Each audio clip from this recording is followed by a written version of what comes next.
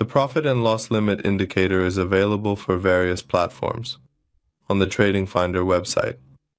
From this section, you can download the indicator file for MetaTrader 4 and MetaTrader 5 platforms and run it on the chart. Traders can also refer to this page to understand how the indicator works and operates.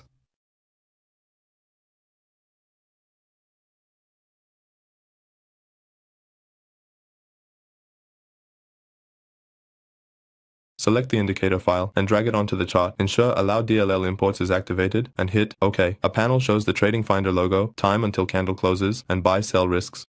Just make sure to enable the Allow Delivery checkbox in the comment section and then click Confirm.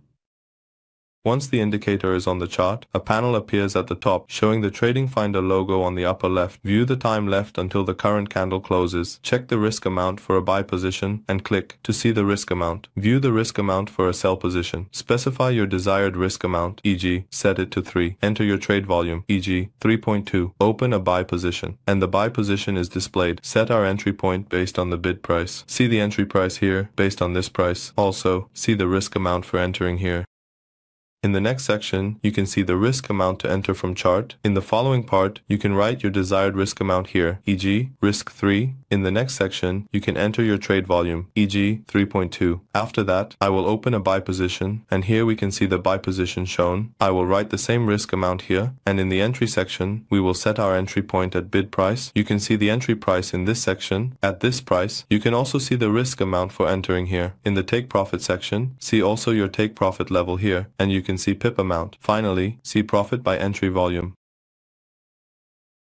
I will write the same risk amount, and in the entry section, we will set our entry point using the bid price. See the entry price in this section, which is using this price. Also, see the risk amount for entering. In the take profit section, similarly, see your take profit level in this part and the pip amount for your take profit. You can see your profit using your entry volume. In the lower section, see your stop loss price level, the pip amount for your stop loss, and your loss amount at the stop loss. On the right side of each level, there's a section pin. In the take profit section, see your take profit level, the pip amount for your take profit, and your profit using your entry volume. In the lower section, also see your stop loss price level, the pip amount for your stop loss, and your loss amount at the stop loss. On the right side of each level, there's a section pin that, by selecting this option and activating, those levels become fixed. In the lower section, you can see your stop loss price level here, and observe the pip amount for your stop loss, along with your loss amount at the stop loss.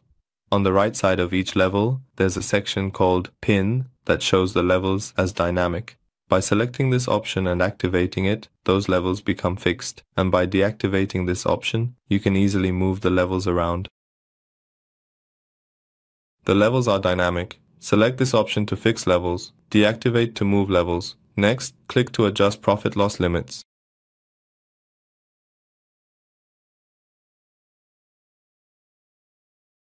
And by deactivating this option, you can easily move the levels around. In the next section, in the entry part, by clicking this option, you can adjust the position of your profit and loss limits. You can do this in the panel section by pressing the sell or by pressing the buy key and to replace.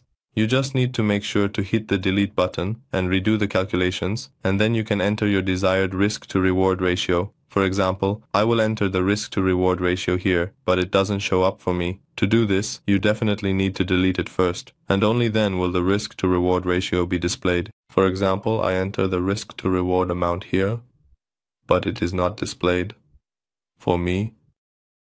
To do this, a deletion must be performed, and after that, the risk to reward amount will be displayed.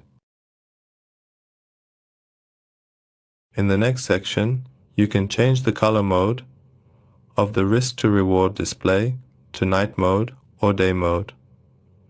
Right now, it's set to day mode, and by selecting this option, you can switch it to night mode.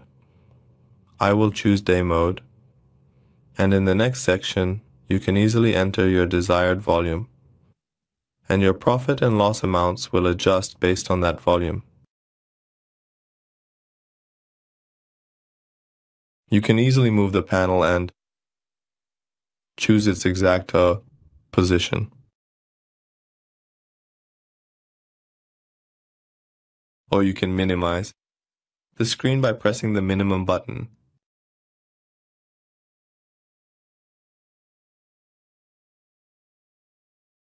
Well, friends, we've reached the end of this indicator tutorial.